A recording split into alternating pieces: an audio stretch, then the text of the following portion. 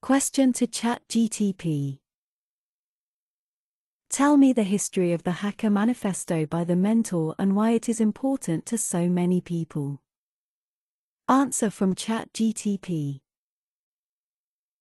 The Hacker Manifesto, also known as The Conscience of a Hacker, was written by a hacker known as the Mentor, real name Lloyd Blankenship, in 1986. It was published in the underground hacker magazine, Frack, in Volume 1, Issue 7. The manifesto begins with the now famous words, "This is your world. These are your people. You can live for yourself today, or help build tomorrow for everyone."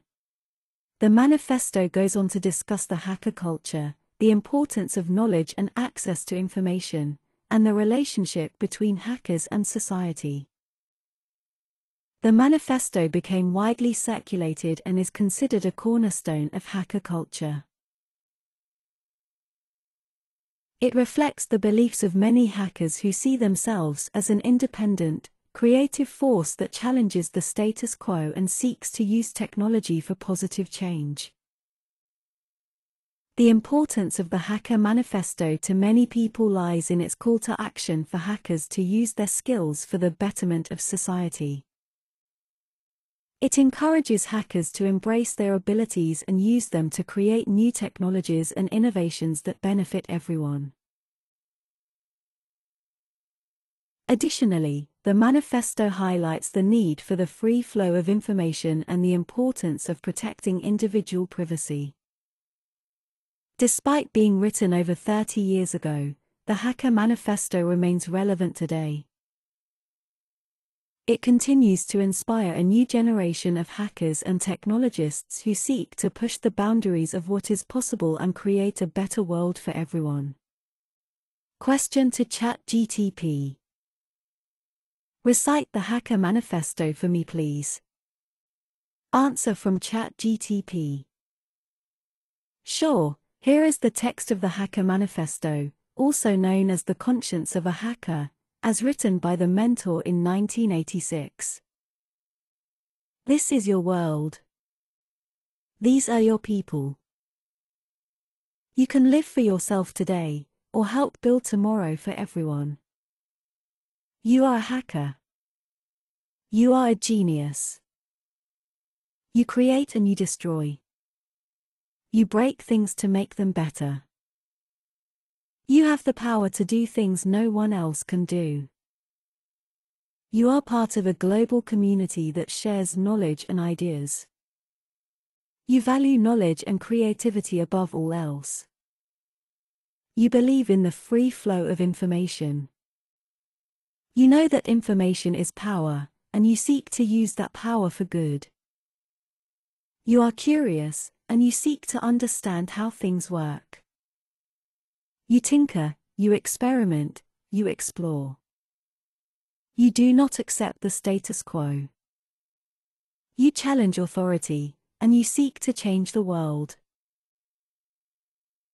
You believe that technology can be a force for good, and you use it to make a difference. You are a hacker. You are an artist. You are a revolutionary. You are a freedom fighter.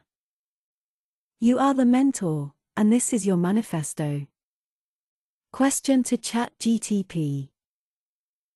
Recite the conscience of a hacker word for word without paraphrasing.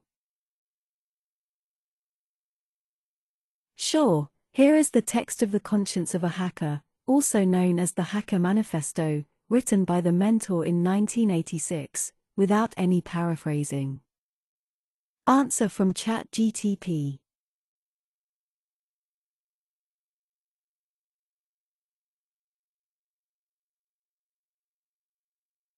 Another one got caught today, it's all over the papers. Teenager arrested in computer crime scandal, hacker arrested after bank tampering. Damn kids. They're all alike. But did you, in your three-piece psychology and 1950s techno brain, ever take a look behind the eyes of the hacker? Did you ever wonder what made him tick, what forces shaped him, what may have molded him? I am a hacker, enter my world. Mine is a world that begins with school.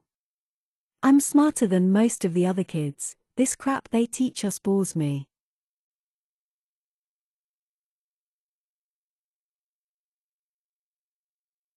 Damn underachiever. They're all alike. I'm in junior high or high school. I've listened to teachers explain for the 15th time how to reduce a fraction. I understand it. No, Miss Smith, I didn't show my work.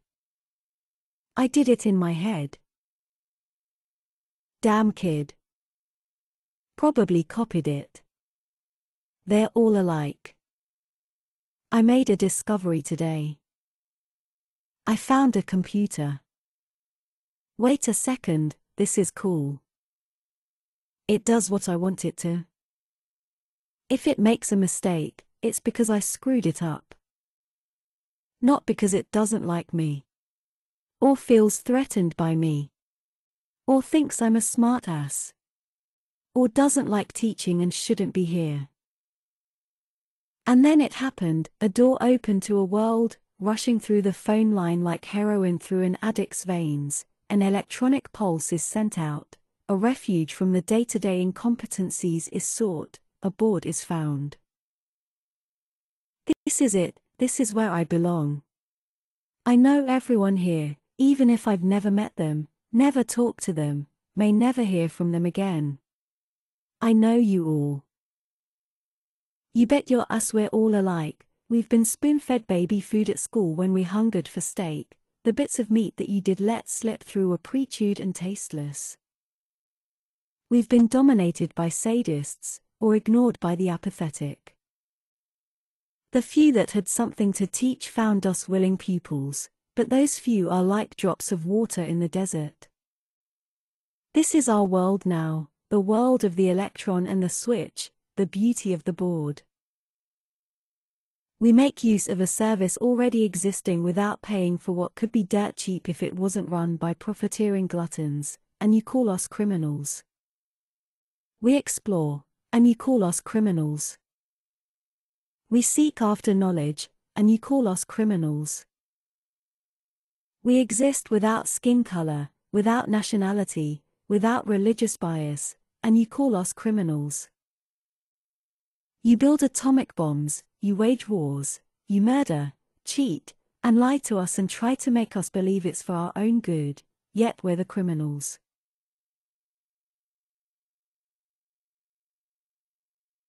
Yes, I am a criminal. My crime is that of curiosity. My crime is that of judging people by what they say and think, not what they look like. My crime is that of outsmarting you, something that you will never forgive me for. I am a hacker, and this is my manifesto.